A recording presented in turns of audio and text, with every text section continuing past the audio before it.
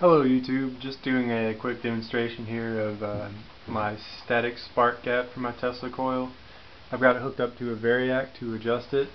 If anybody has any technical insight into this, I would appreciate it.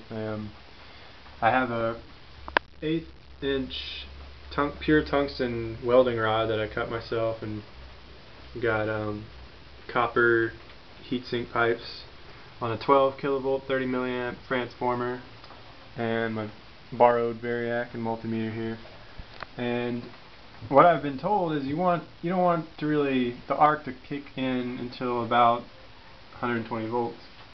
I've got mine right now kicking in at about 110 just for safety.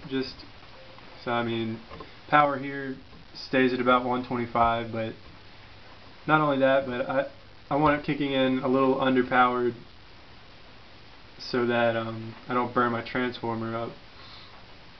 I'm assuming 110, I don't know the math, but that gives you a little bit of safety factor.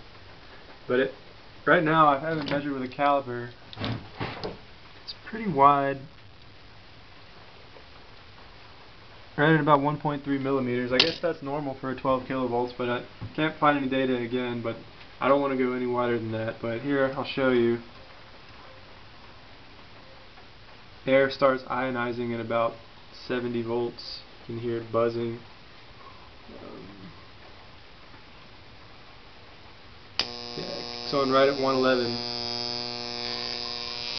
And I don't think I will go any wider than that, so I'll keep you updated and show you my finished coil, but for now that's how I've been calibrating my gaps, my spark gap and safety gap.